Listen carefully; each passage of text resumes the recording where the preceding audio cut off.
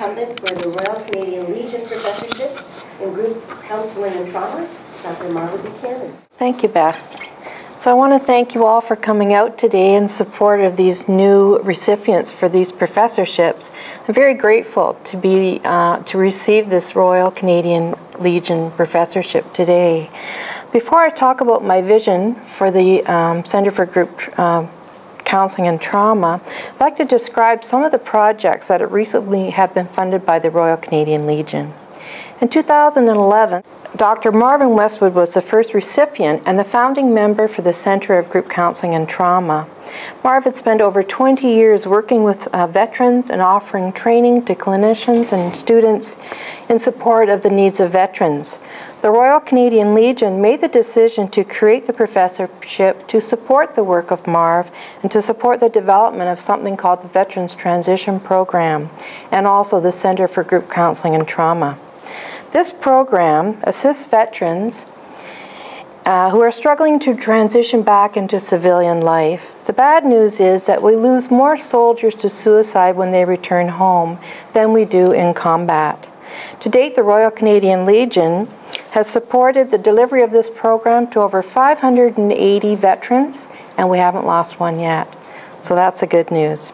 I want to show you a short clip of the Veterans Transition Program that we were able to take to Australia, Dr. Cool, Dr. Westwood, and myself. The course years I'll just ago, let you watch it first. It's opened up a new way of thinking about things, and I've got to meet some great guys that I now have the utmost respect for.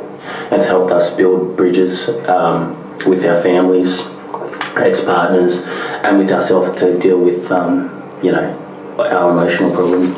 I had a dream last night, standing at an airport, waiting for my luggage to come down. All the baggage was actually passing me by, and I couldn't find my baggage. I woke up with a smile on my face, and thinking that's very, very true. I don't know where my baggage is now.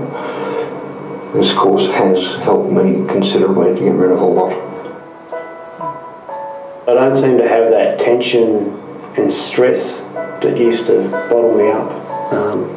I've had a huge release of emotions. I know I'm not out of the woods yet, there's still a long way to go, but I've been given a bit more hope and a lot more optimism about the future, so I'm now keen to move forward and get on with my life.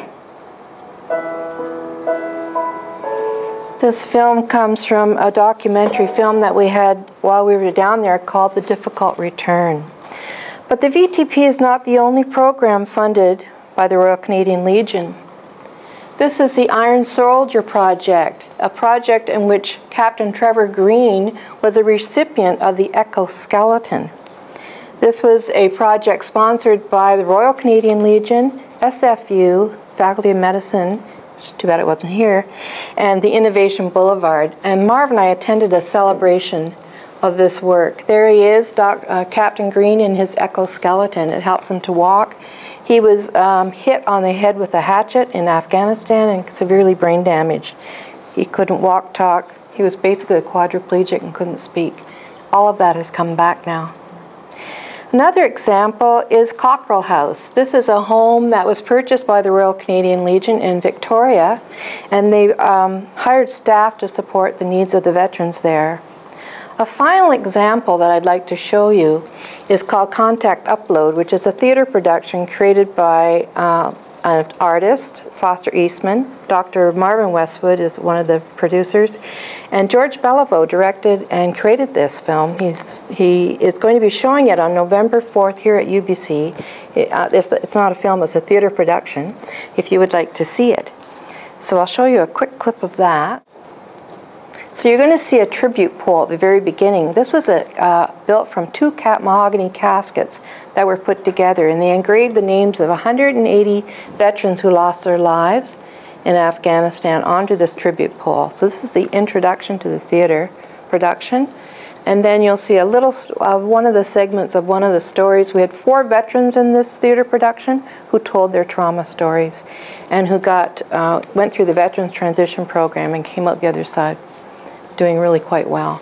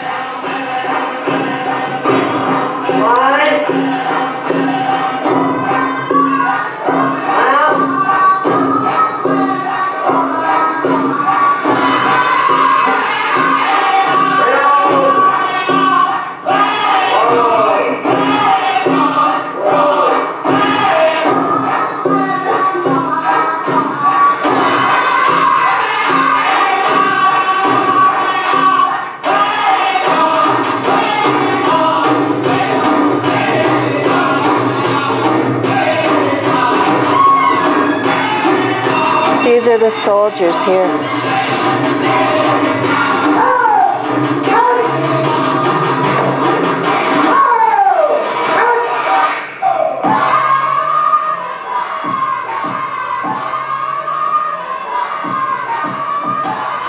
I think I'll stop it there. So we were really fortunate. The Canadian High Commission has asked that the artworks produced from the Lest We Forget art project, plus the Contact Upload theatre production, will be displayed and performed in Canada House in the UK the 1st of November. The Dean's going, Marv's going, and the soldiers are going. Many representatives from Canada will be there.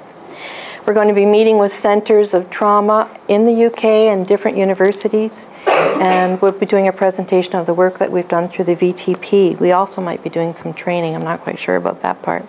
But if you wish to see this play, contact George Belleville. It's being put on November 4th. So now I want to turn to my vision. Basically, the research vision that I hold will be to continue with the veterans research. I want to analyze current data that we've collected and continue to gather data on the efficacy of the Veterans Transition Program. I'm also going to be collaborating with the Center for Men's Health and Well-Being. We have a project that we're writing up right now on military suicide, which is a very big topic, and there's very little research on it. I'm also going to be collaborating with the Canadian Institute for Military and Veteran Health, a consortium of over 35 universities dedicated to researching the needs of Canadian military personnel and their families. We'll also be developing a research project on intergenerational trauma. We're writing that up right now, looking at the effects of the Cultural Revolution on Chinese Canadian immigrants. We also plan to investigate group counseling practices and group counseling research methods for children and adolescents who've experienced traumatic stress. Finally, we're going to look at refugee trauma. We'd like to investigate the experience of recent refugees transitioning to Canada. Little is known about how we can help them, especially if they've been traumatized, and how to assist them in their struggle through migration.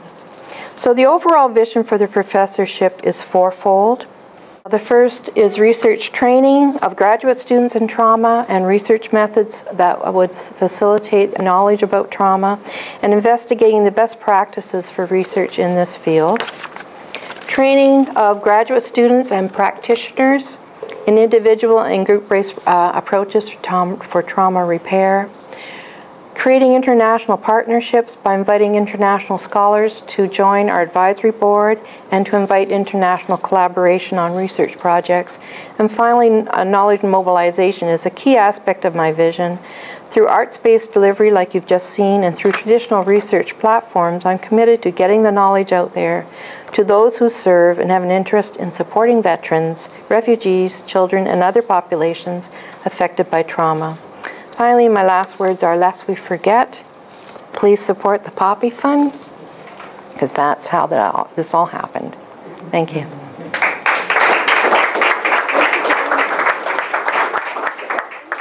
Oh, any questions? For Dr. Buchanan? Yes, Brenda. We used to be working with other organizations like on the Refugee and Immigrant Project, like Immigrant Services. Yes. Mosaic. Yes, Mosaic, yeah.